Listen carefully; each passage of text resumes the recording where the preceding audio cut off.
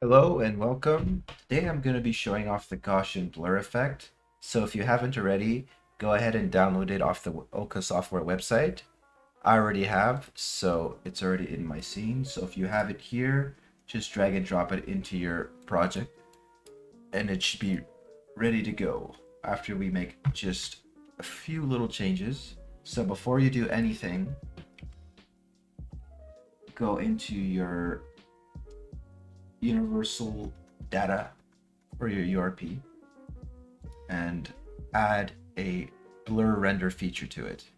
So if it wasn't there, I'll just remove mine. We'd go look for it, blur render feature. You put it inside your and now it should work. We're just going to go to our global volume, add our Gaussian blur. There it is. And theoretically, it should work. Oh, I think I have the mask on. Just give me a sec. Oh, there you go.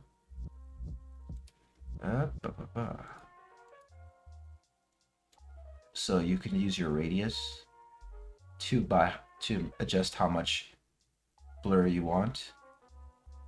You can also use just texture. We think we have some already inside, so I'm just gonna add the radial so you can see what I mean. So maybe you just want to blur a certain part of your scene. You would use something like a mask like this. We have different ones as well, you know. You want to get funky. Shape. Boom.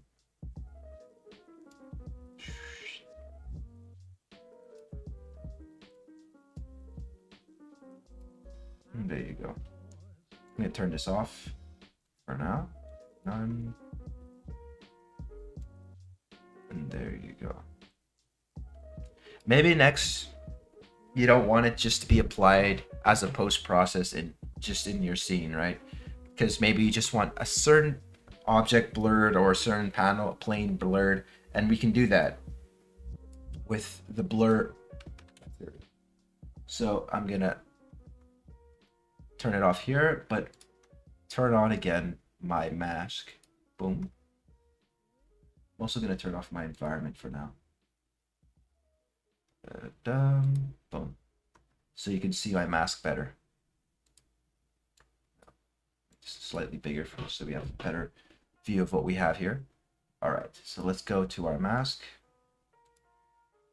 And we're gonna have a bit of parameters inside our material. So over here we have our material, our blur masks, right? So if you want to see it, it's just over here. And you're gonna notice the first thing you can notice, well, first we have our tint. So say you want to change the color, you can. Or maybe you want to go like a funky blue, or when at the same time you can also blur it. We're gonna turn it off now because I just want to show the blur properly. But you see we have our little mask over here and we can turn it on. Oops, I went to a negative. I'm gonna throw it out, turn it off or on. Oh, I went too far. 200 is too much as well. 50. See, we have our blur just for our objects. So as you can see in my scene, nothing else is blurred except for my material here, right? So maybe if you want to make, I don't know, like frosted glass or something, or maybe you just want to censor something, right? So maybe, I don't know, like you're saying a swear word there, you boop, blur it out there. There you go.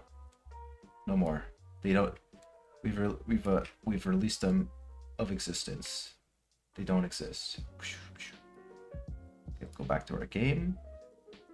We're gonna turn this off, blur them out to 0 it out, and we're gonna turn this off. Boom.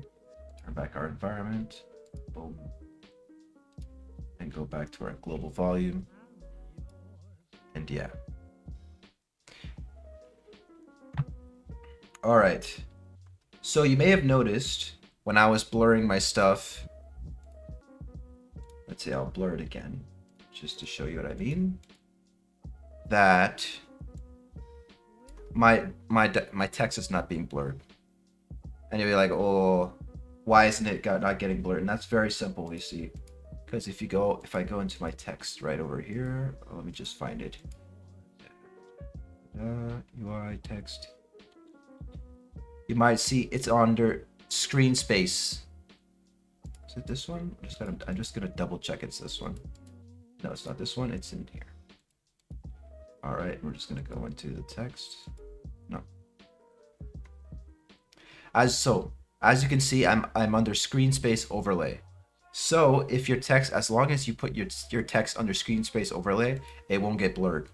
So make sure you do that if you want to.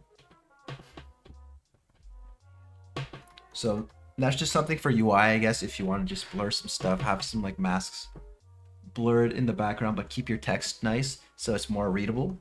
I would keep that, right? So there you go. And with that, I guess I'll show you the other demo as well. The 2D one. Am I gonna save? Oh, I'm not gonna save that. So this is all 2D.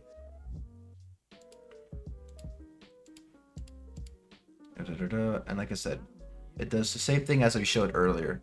It just blurs it and unblurs it. Mess with the radius. Whoop. And there you go. Now you can just blur one object. There you go.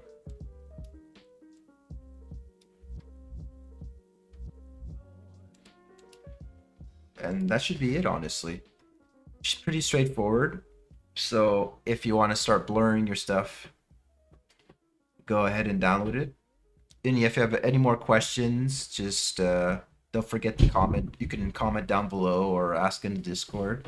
They'd be more than happy to help you. And yeah, I hope you have a great day. Bye-bye.